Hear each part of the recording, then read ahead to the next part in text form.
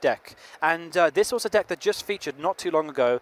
You saw it if you watched the last feature match. You would have seen it with ZOROARK GX paired with GOLISOPOD GX, which is a very, very interesting build and one that we liked a lot. So much so that we have the deck for you here. So, yeah, so this was actually Robin's build. So we just saw him on stream. So Robin featuring the ZOROARK GX, and what I found very interesting in the interview with Joe just now. So Joe asked him, okay, so you paired GOLISOPOD with ZOROARK, and Robin immediately corrected him and said, no, I'm pairing ZOROARK with GOLISOPOD. So GOLISOPOD is the supporter. He's helping ZOROARK win some of the not so favorable matchups, like the Buzz War, which we haven't seen too much of today. But ZOROARK in its own is the main event of this deck, and you can see why. The trade, of course, the trade ability, giving him access to 2 more cards. Yeah, well, trading in 1 card that he doesn't need so much, and then Righteous Beating 20 times, 20 damage for each of your Pokemon in play. So this can build up very quickly. Absolutely, and it's I mean, 210 is a pretty good HP to have.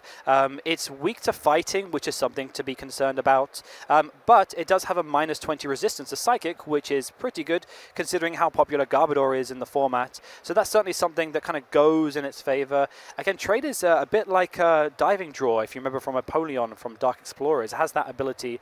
Again, just adds so much consistency to the deck, and obviously when you have more ZOROARK GXs, it kind of stacks, so it means you can use it more and add more consistency to your deck. Yeah, as a general rule, if you see there's a ZOROARK being released by the Pokemon Company, you can be sure that it's playable. So you just have to pick up a couple of copies, and the same is true of the ZOROARK GX. We've also seen some of the builds that are also featuring the regular ZOROARK from Breakthrough, because it's also very powerful, and it's punishing the opponent for playing Pokemon himself or by herself, so because it does 30 more damage for each Pokemon that he or she has in on his bench. So that's ZOROARK, and it partners very well with GOLISOPOD. GOLISOPOD GX, which has the first impression attack, which is what it's predominantly used for, is that attack. So if GOLISOPOD was on the bench and it gets switched to the active, it deals 30 damage plus the additional damage on top. So in total you are doing, so 30 plus 90 will be 120 damage. When you pair that with a Choice Band, you are hitting 150 damage just for a single Grass Energy, which is insane.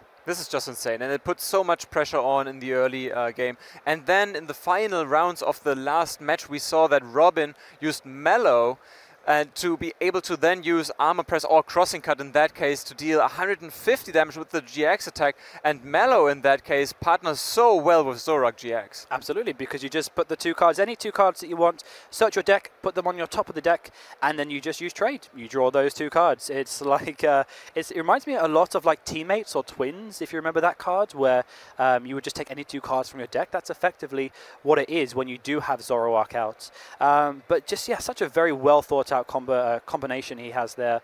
But yeah, it's and I mean, sort of going into that more so, 4 Puzzle of Time is very, very interesting. Yeah, the Puzzle of Time is making a return here. Also, Joe mentioned it. We see it quite often in the expanded format.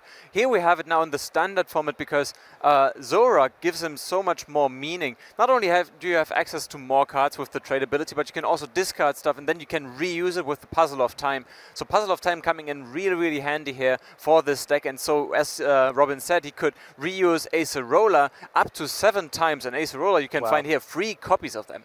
Wow, it's just absolutely crazy, isn't it? And not to mention that Puzzle of Time actually has a lot of uses in the sense that you just you can Puzzle of Time and just look at the top 3 cards of your deck, and then obviously use trade to draw into it. But Acerola, I mean, if your ZOROARK has any damage counters on it, you can just pick it up and, yeah, or ZOROARK or GOLISOPOD, should I say, have any damage counters on it, you just pick it up and you can just more or less put it straight back down again, because it is a stage 1, it's not a stage 2 Pokemon, so you don't have to go through the stages or use Rare Candy, and it's just crazy to think that you can use this up to like 7 times in one game. Yeah, Acerola is really denying prize cards, so if you have Pokemon like GOLISOPOD, like ZOROARK, that feature many HP, many hit points, it really is tough for your opponent to pick up those one-hit KOs, and if they don't, Acerola is here to save them, put them back into their hand, right back onto the bench, and start all over again. Talking about synergies, however, of course, if you think about GOLISOPOD that deals more damage when it comes from the bench, you have your boy, Your boy Guzma, 4 copies. Your boy Guzma, yes, he is in the deck, and he serves a few purposes in this deck. Obviously, it has that Lysander ability or that Lysander effect, where you bring up something. But if Golisopod is sitting on your bench and you promote to active with the effect of Guzma, you do get that bumped out first impression attack for 120 damage. So it just serves so many good purposes in the deck, and makes your decks more flexible. Not to mention, you have Puzzle of Time as well. If you want to get a Guzma back, you absolutely can. Yeah, if you need them, maybe even 6 times or even more. In this case, you could even recover it 8 times, up to 8 Guzmas there. Well, that is probably going to be more than enough. What I found very interesting when I looked at the deck list is the return of Enhanced Hammer here. Yeah, I was actually just about to point that out, is that I have seen over the course of the tournament, not too much Enhanced Hammer, but when it has been played, it's been pretty detrimental. People are committing a lot of energy, especially to like Guard of Wire and things like that. Double colorless energy, and then if you hit Enhanced Hammer and you can get rid of that energy, that can put them back a turn or two, not to mention, obviously, ZOROARK functions off a double colorless energy. If you play against the mirror and you Enhance Hammer, that is really crucial, I think. Yeah, Enhanced Hammer and double colorless energy. Maybe in the metagame you can see how the metagame evolves just by looking at how many Enhanced Hammers are played out there. If many people are playing Enhanced Hammer, people are a little bit worried about playing decks that heavily rely on special energy, like double colorless energy. Then Enhanced Hammer in return is not played that often because the double colorless energy go down in the metagame, and then it starts all over again. So it's a circle of metagame. Isn't that beautiful? Absolutely. And also with Enhanced Hammer, a lot of rainbow energy is being played at the moment, so it has a lot of uses in that sense.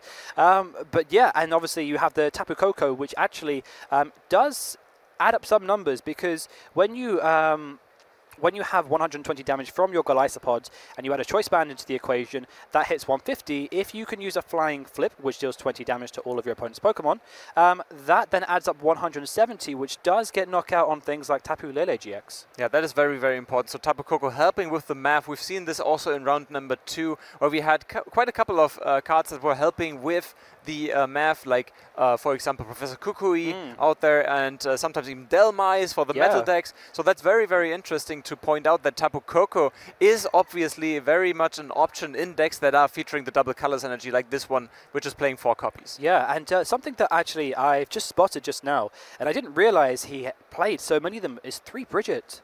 3 Bridget. 3 Bridget. That is rather aggressive, yeah. Yeah, I mean, that literally just guarantees you a Bridget turn 1. I mean, it's so powerful, Bridget, but over the course of this week, or over the course of today more so, people have just been playing 1 copy, and even Decidueye decks who rely on having Bridget turn 1 have been playing 2 copies maximum. So to play 3 copies of Bridget is insane.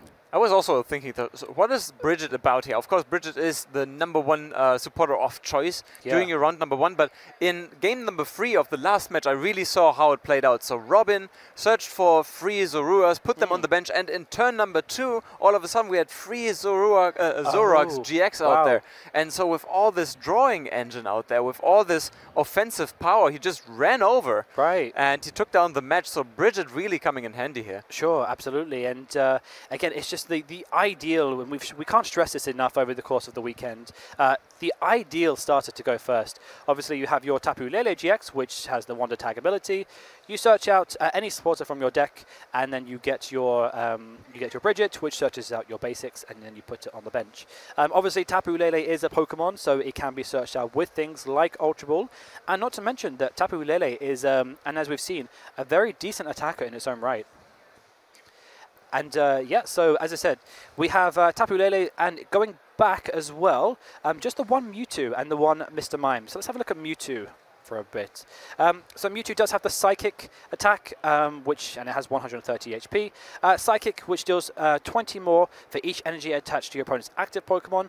Again, this is really, really useful against things like Guard of Wire GX. Yeah, whatever is using up lots of energy is going to be punished by Mewtwo. Also, its Psychic typing is going to be useful against the likes of, for example, Buzzwole. We haven't seen Buzzwole that often here. I think we only saw it in 1 single match all day. Yeah, it's weird because so during when I had a bit of time, I went out onto the floor, and people are telling me they've seen a lot of Buzzwole being played, but I haven't seen any Buzzwole on stream. I just thought that it was kind of scared off by the metagame just because of how good Garbodor is. But apparently Buzzwole is definitely out there. But yeah, I mean, it certainly serves that purpose that it can hit Buzzwole for weakness. But I think the main use is against things like Garbodor, where you are able, Garbodor, beg your pardon, Gardevoir GX, where you are able to obviously deal massive amounts of damage when they overcommit. So, but again, a very, very good addition to the deck. And of course, we have Mr. Mime. Who can forget Mr. Mime with a bench barrier ability? Yeah, whatever is targeting your bench, Mr. Mime is going to make sure that this is not happening. So all the damage that is dealt to bench Pokemon, like for example the Buzzwole is doing a very similar attack than we've seen from Landorus EX, obviously, is going to be blocked by Mr. Mime. In the last couple of matches we haven't seen it being too useful, but I'm pretty sure we are going to see Robin in day number 2, or maybe even on Sunday, right,